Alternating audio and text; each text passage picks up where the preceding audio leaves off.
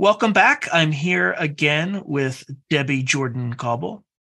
Debbie, welcome back. Thank you.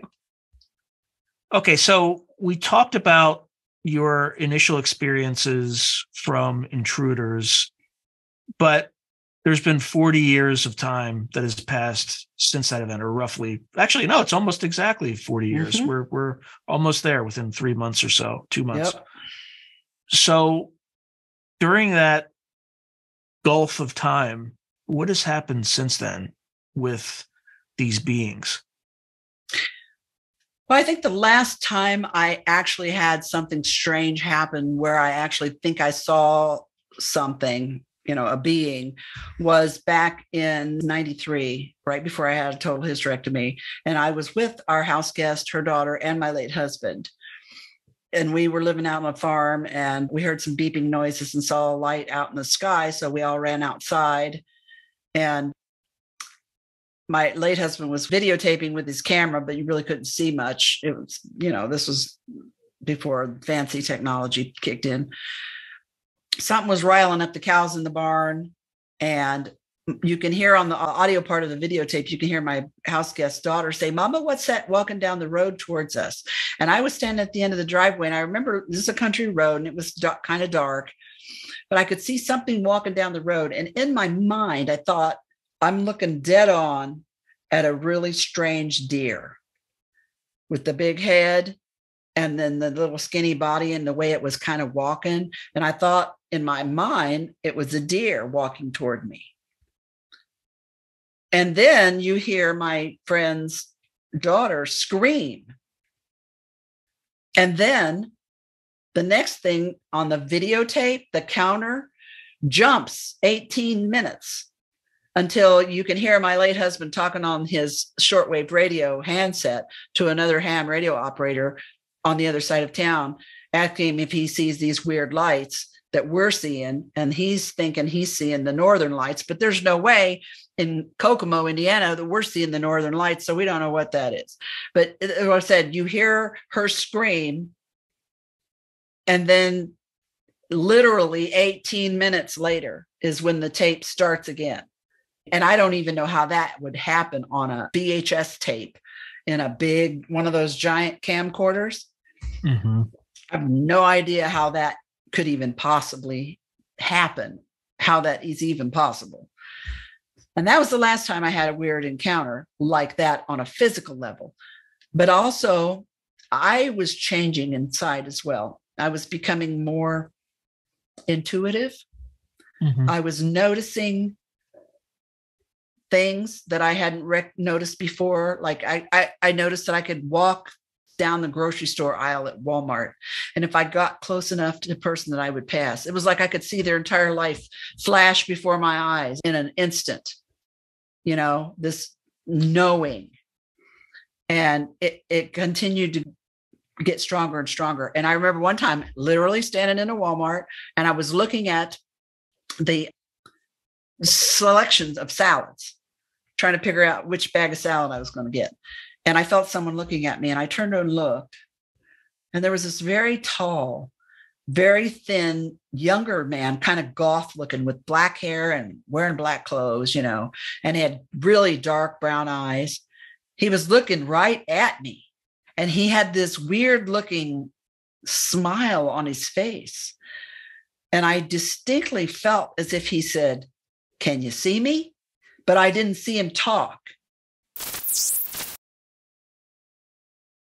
And I looked away real quick because it startled me. I wasn't scared, but it startled me. I'm like, what? And then when I looked back, he was gone. And I'm like, oh, hell no. This guy ain't getting away that quick. And I took off running down the salad aisle, went to the end. I was running, looking down each aisle. There's no way that guy could have gotten away that quickly. And he was gone. Not in that store. Things like that started happening a lot. That's really creepy, though. I mean, what do you think that was? I have no idea. I think it was a being, a ghost, I don't know. I almost felt like it was a test. And then one time I was running my machines at work, and I ran a surface mount line, and I ran what they call small chip component placement machines. And they were programmed by the engineers. So they ran at a certain speed. And if you didn't have any breakdowns for your shift, you should be able to make X amount of boards in X amount. We're talking about circuit boards, X amount of circuit boards in X amount of time. Generally, if I ran well, I would be done at about 1:00 and my shift was over at 2:30. And that gave me plenty of time to clean up and prep or whatever for the next shift.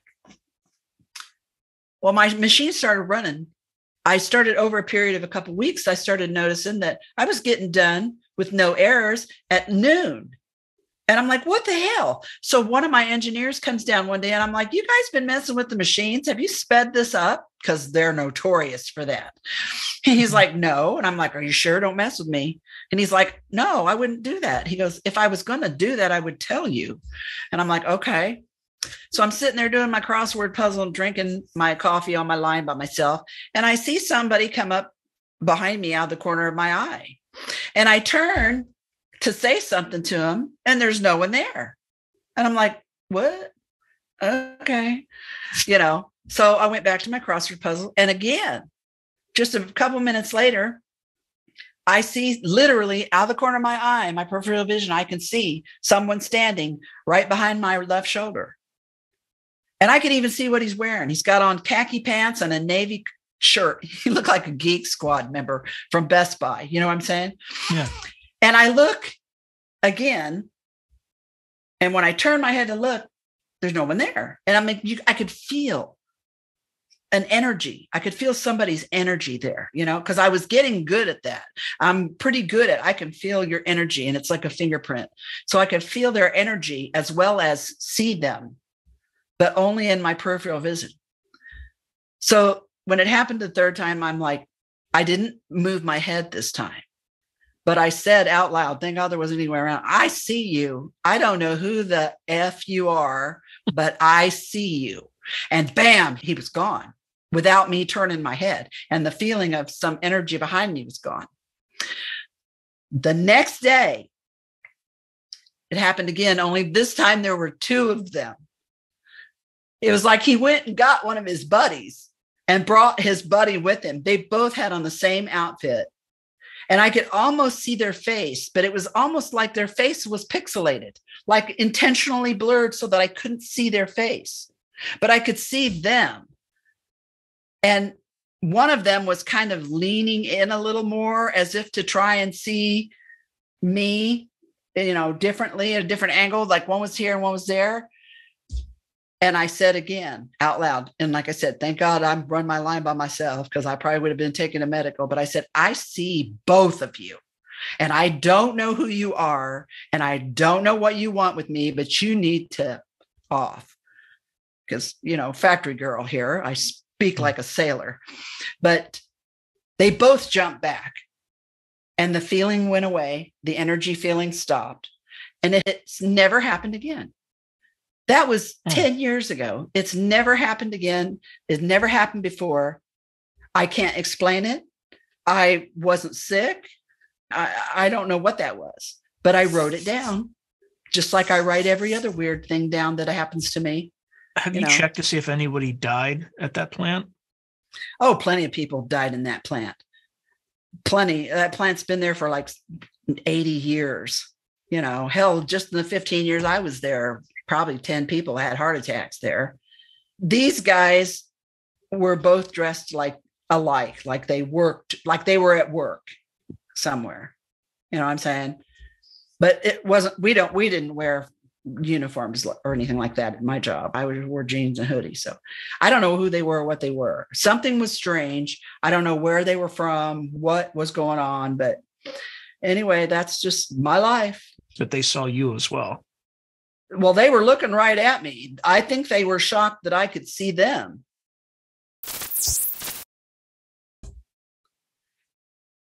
Don't ask me. I have no idea. I'm just telling you what I remember.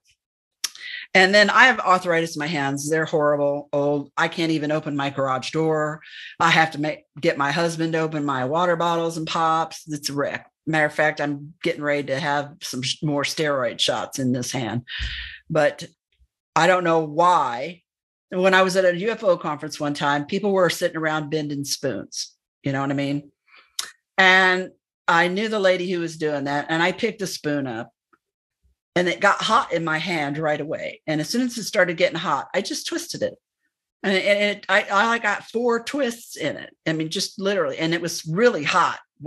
After I twisted it, it was so hot, you could feel the heat really intensely, almost where you couldn't hold it.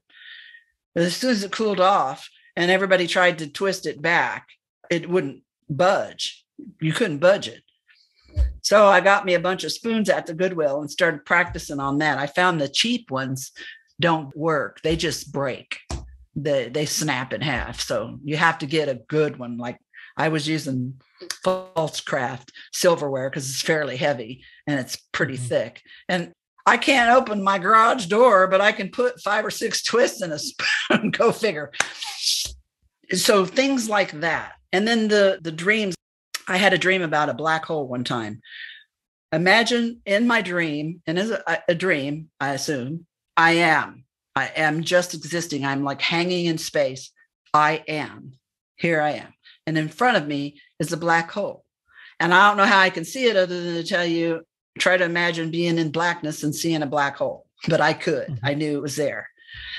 And there was red and green energy around it and coming in and out of it.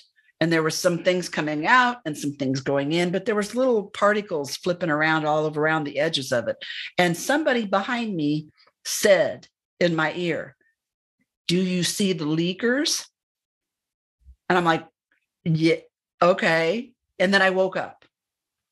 What side did you hear that from? Was it on your left or your right side? It was on this. I always hear it on my right side. And that is the side that I got the burning in my ear on June 30, 83, by the way. It's always over my right side. Do you see the leakers? That's what it said. Like, and what were the leakers? The green particles or the? They were the little particles all around the edge. You know, there were some shooting through the centers and some coming out the center, but there were these little tiny dots all around the edge of both colors. And I assume that's what the voice was talking about, the leakers. I don't know, but I drew a picture of it. So many questions. Tell me about it. None of it makes any sense to me. Questions. I was watching my kid play with one of those big bubble wands that make big blobs of bubbles, you know, sitting out in the yard, just chilling. And one of those big blobs of bubbles floated in front of me. And this is where I had my Roy from Close Encounters of the Third Kind moment, where I'm like, I know that. The bubbles all connected together. And I drew a picture of it. And somebody told me, I don't know who, some voice in my head said, those are universes. And yeah, that's brain theory, brain, BRNE. And they were telling me that the little places where they touch, they become one, but it's fleeting and it changes. So you have to move quickly. Those are the places where you can pass through. But it's not stable and it's not permanent. So you have to get in and get out. Otherwise you can't return home. I guess. I don't know. They just said it was fleeting and not stable. They move like the soap bubble. Yeah, I've got a weird brain. I recently started trying to read science books because I have absolutely no idea what I'm reading, but something is telling me, put these words in there and we'll arrange them later. So I'm like, okay, you know, now reading is difficult for me. So I have to do audiobooks because my eyes are so weak anymore. If I try to read for 10 minutes, I can't even hold them open. And I've become fascinated with that. We talked earlier before you started to record, you know, that there's life all around us. That's when I got involved with paranormal research. And there has to be a connection between paranormal research and UFO research. I don't care how resistant either one is to the other. There's some connection. Whether that common denominator is the experiencer or not, I'm not for sure, but it seems like that to me. But there is a connection. And I got extremely fascinated with EVPs and recording these disembodied voices. And my paranormal group I started working with called me the antenna because for some reason or another, I would get the best ones. And I do have some really awesome ones. But my first one I recorded about 30 years ago with my nephew. And it was an old man's voice, and it said very clearly, "Are the spirits listening?" And the moment that I heard that voice on that tape, I had this epiphany, and I realized, oh my God, we're the spirits somewhere else, and somebody's listening for us and hearing snippets of us. So now, progress to 30 years later, I firmly believe whatever is the closest to us dimensionally or whatever, there are people there that know we're here and are actively seeking to make contact. There are people here that know they're there and they're actively seeking to make contact. And then there's people like me that aren't actively trying to do anything but just have a normal life, and it's happening to them. I really feel like a lot of the stuff I've recorded as a paranormal researcher that people would call ghosts never were alive here and are actually alive somewhere else right now, and it could also be a time thing too, right? Since all time is supposedly simultaneous. Time is an artifact of man. Mm-hmm. And I've gotten obsessed with time travel. I don't know why, but I'm 100% certain. But it's not really travel. It's happening now. Right. Right. It's just on a different frequency, right? Just imagine a radio station. Exactly. Right. Exactly. And you just tune to a different frequency. The transmission's happening at the same time as the other transmission. Yeah. And I think some of us have gotten an extra tuner knob in the deal here. I don't know if I was born with it, if it was a natural evolutionary change that needed to happen that's coming out in people like me and younger people, or if it was something that was instigated or triggered or caused by something else.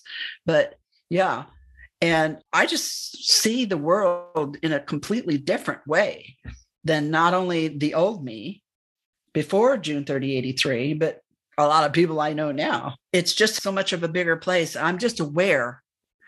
And I had a conversation in my head with something not too long ago. I was just out walking around, taking a chill, enjoying the last bit of nice weather before it got crappy out in the fall, feeling very, very relaxed and very connected to earth energy and all that. And I heard a voice say, "Hey, Deb." And then I said, "Hey," because, I was 64 years old. I'm used to this. He said, "Did you know that where I'm from, you look like a little ball of white light bouncing around in the dark?" He says, "And that's what I look like to you." He said, "But really, where I am, I look just like you." And I said, "Really?" I said, "Are you dead?" And he laughed and he said, "I'm as alive as you are." And I said, "Well, are you those gray guys?" And he said, "No." And then the conversation was over. As quickly as it started, it stopped. So, of course, as soon as I got home, I wrote down every bit of it and with a date and time, because that's what I do. That's what my last 2 books have been. So, someday it might mean something, or it might just mean that I'm just crazy. Why don't you think this is more mainstream? It feels to me like something or someone is suppressing this. But why? Well, that and the fact that, look at the stigma attached to just reporting a UFO light in the sky. Okay.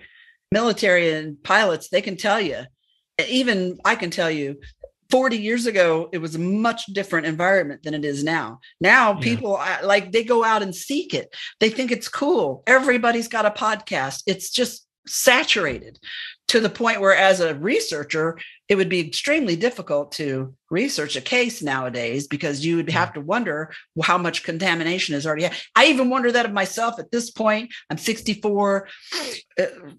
It's everywhere.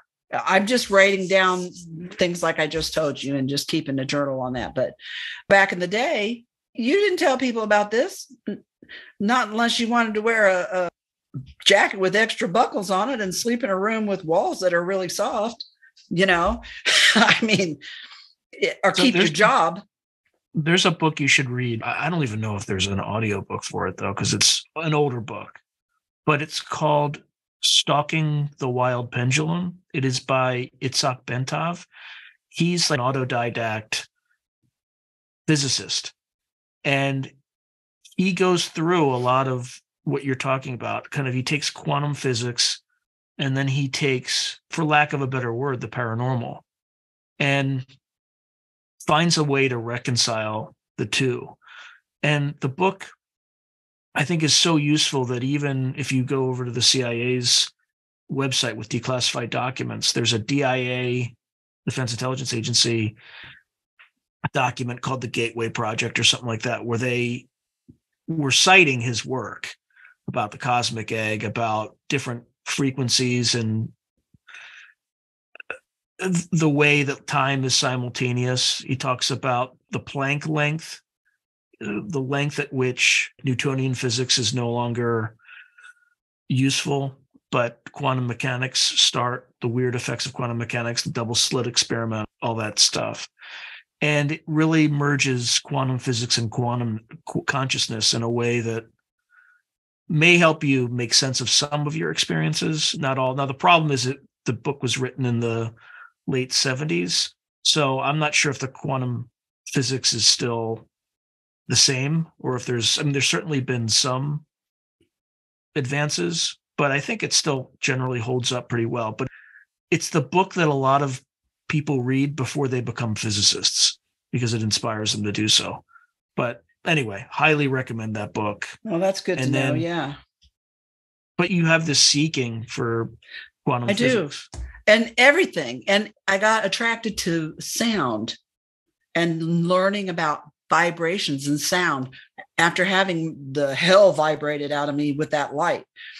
And I began to realize that everything around me vibrates at a certain frequency. And if it doesn't harmonize with how I'm vibrating, I'm not comfortable in it. My husband, I've changed my dining room table 3 times. He's like, what is wrong? When are we going to be done with this? I'm like, I don't like the way it looks. I get it in there. It looked good in the store, but then I don't know, and I've finally realized that it's because it's not harmonizing with me as an energy, but then I find something that does. So, and now we're good. And I realized, my entire life I spent listening to music as even a teenager and all that. It's like I lived my whole life to a soundtrack. And then I began to realize that it wasn't necessarily the music, it was the vibration of the tones that make me feel a certain way. So I've been real fascinated with sound. You can't see it. It's probably blown out. It's a white crystal bowl back there that you hit, and it has a certain sound to it. I liked that one because every time I do that, instantly, from the top of my head down, I could feel it run down my whole body, this warm tingle sensation that completely relaxes me. I feel my jaw relax. It's an instantaneous feeling. And my body is responding to the vibration of the sound. And it's not like new agey vibrate. I'm talking about science, and that I am a bunch of water molecules that react to the sound around me. And if somebody's being negative and yelling, I feel it in my body. You know what I mean? I'm connecting to this body in different ways than I did before June 30, 83. It's so hard to explain and not sound like No. Science absolutely explains. And I think it's related to this whole different realities and dimensions, whatever you want to call it. When we talked about different frequencies, it could be as if everything is existing all at once.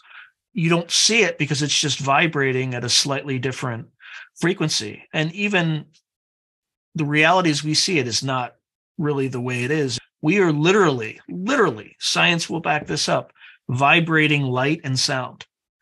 99.999% of us is empty space. And the rest of it is we're made up of photons and phonons. And that's the other interesting thing. If you look at, there's been new research on these things called phonons, which are quantum units of vibration. Did you know they have negative mass and negative gravity? No, I did not. So from a subatomic level, sound actually goes up. It moves away. It lifts. Mm-hmm. So at the quantum scale, it's literally a path for anti-gravity. Now, I don't know if you can, at the quantum scale, raise it to the macro scale. Anyway, I didn't mean to take it on a tangent, but just to back up what you're saying, we are literally vibrating light and sound. And it's weird because, remember when you asked me in the beginning about dreams that I had when I was a kid? I had a dream as a young child that has always stayed with me. Again, I was just being. I was in this dark place, but it wasn't really dark. I was just existing. And I saw this bright sun in front of me, and this bright sun exploded. And it exploded into an infinite number of shards of golden light. And it was so beautiful. But then I saw each one of these shards go into something. And it went into animal or person. And it wasn't just human persons. I mean, it was just everywhere. And it was at that moment, somebody said to me, we are all part of that one thing. We are all the same. All of us, all things alive are the same. And I was a little kid and I'm like, yeah, that's so cool, And I wrote it down. I wrote it down. I was probably in at least one of the books. So you can look at that scientifically or spiritually. But I mean, I was like in elementary school when I had this dream. Well, what kind of kid has a dream like that in elementary school, and remembers it? But it was, again, one of those kinds of dreams. It's just like, I know where I was when I heard that Judy Garland died. I know where I was when I watched the Challenger explode. I know exactly what I was doing when Kennedy was assassinated. I was, 4 years old, but I knew something big happened because my dad cried. And I remember sitting next to him watching TV and my dad with his head in his hands crying. So, and I remember that. Even at that young age, certain things impress you so much that they make such an impact on you that it stays there. And that dream was another one like that.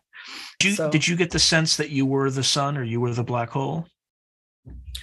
No, I just felt as if I was an observer. Okay, so read Itzhak Bentov, Stalking the Wild Pendulum, because there's two things you said that are directly related to that book. So when you talked about the shards, he talks about everything has some quanta or quantum of consciousness. Even every rock, every being, that consciousness is just more evolved in some beings than it is in others. So it's more evolved in us than it is in, say, plant life. But even plant life observes and has some quantum of consciousness. The second thing you said with yelling and the energy that it produces, and it has its own negative energy. There's an experiment, and this is just science. If you take a bunch of pendulums that are near each other and you just swing them in random directions, they always end up in sync. And again, it's part of this energy vibration, what you put out to the world. And I hope I'm not sounding new agey. I'm trying to. Yeah, I know. It sounds all, and a lot of people mistake it when they hear me talk about it. They think I'm so into all the new agey stuff, but I've never was exposed to much of that anywhere. That's not how I feel this or see this. I see this as a science of some kind that I don't understand. Yeah, we just don't understand it yet. And I think people who see a lot of the stuff that they see, who have been called crazy in the past, and again, this is an Itzhak Bentov concept, is I think there's some video of him on the internet, and he's like, what do you call the most highly evolved humans today? And somebody said, oh, geniuses, this and that. He's like, no, crazy. Ta-da! And you want to hear something else crazy too? I got my high school transcripts when I had my IQ test in high school. It was 111. Respectable. My late husband convinced me that I could take the test and be invited to Mensa. I'm like, I was in remedial government. I suck at math. There's no way. He convinced me to do it. And I took the non-proctored test and was invited to take the proctored test. Now, this was only maybe, I took that in high school, and then I was probably 30 when I took the test for Mensa, maybe. I can't remember. I scored 141 on the CATEL B and 135 in the 99th percentile of another test, and in the top half percentile in spatial relations. And I was invited to join Mensa, so I did, because it would look good on a job application, Mm-hmm. But something in my brain changed. Something in the way my mind began to work changed from high school till after June 30, 83. And that's a big jump. I don't think you jump that big on an IQ test. No, you're not 16. supposed to. Well, you're I did. It's supposed to be consistent. So, no, well, mine's not. And I have the documentation to prove it. I don't know what it means. It could mean IQ testing is just BS. I don't know. But I know my mind started working differently after June 30, 83. Took a minute to get revved up, because like I said, I thought I was having a nervous breakdown for the first year. But once I got my sea legs, I guess, I took off running. So. Do you have any advice for folks who are experiencing these sort of things? Number one, don't be afraid. Don't be afraid of it. Don't be afraid. I know a lot of stuff I had happen to me was scary and traumatic and fearful, but being afraid didn't change anything. I actually even remember being told that fear would slow down whatever process I was going through. So try not to be afraid. I'm not hardly afraid of anything, but don't be afraid, and don't feel like you're alone, because we're everywhere. Thank God for the internet now, because back in the day, I was basically alone here in Indiana for 25 years before cell phones and the internet and everything. So connect with other people like you and share your experiences with other people. Sometimes just getting them out and hearing them come out of your mouth or seeing them down on paper helps you to be able to deal with them more effectively. And that would be my advice, is to just don't be afraid to reach out. And hopefully the stigma will continue to decrease. I feel it's decreased a lot since 1983. And I'm hoping that this UAP disclosure stuff with the military will at least give military people and other people a little more confidence that they can speak out about things without losing their jobs or their pension or being ridiculed. Yeah, this thing's never coming out through official channels. I'm telling you. Oh, no, absolutely not. Never. No, whatever the phenomenon is what it's going to dictate when it's ready, and it's going to use us, not a government. It's going to use the people that it's already connected with. Yeah, we'll see. And ain't nobody going to stop you. You can't put that toothpaste back in the tube. I'm sorry. So they'll try. Well, yeah, they'll try, but you know what? The phenomenon is bigger than that's them. True. It's bigger than any of us. Well, it also depends on, and again, I'm speaking out of complete ignorance here. It depends on how many faces it has, because that's not to say that there's some aspect of the phenomena that wants to be revealed, and there might be some aspect of the phenomena that has an incentive not to be revealed. Right? Mm-hmm. You can't have good without evil. Exactly. Right. You wouldn't recognize either one without the other. And you might not even recognize what is the good and what is the evil. Something that's suitably advanced is not going to come to you like a threat. And I'm telling you, if anything, really, if the controlling power that be or whatever's running this was the negative one, we would not be here. That would have been a long time ago gone. So we've got something good on our side. I hope so. I'm also a science fiction, a horror writer, so I can come up with like 10 different scenarios where we can still be here. We can still be here, but I don't want to, because those are scary. Those are scary scenarios, right? No, if you can think it, you can make it happen. So just don't even put that in your head. Yeah. I won't. But I appreciate your time, Debbie. It was an absolute pleasure. Anything I can do to help move this forward in my own small way, I am more than happy to do. That's why I'm here. All right. Well, I appreciate it, Debbie. It was an absolute pleasure. Thank you for having me.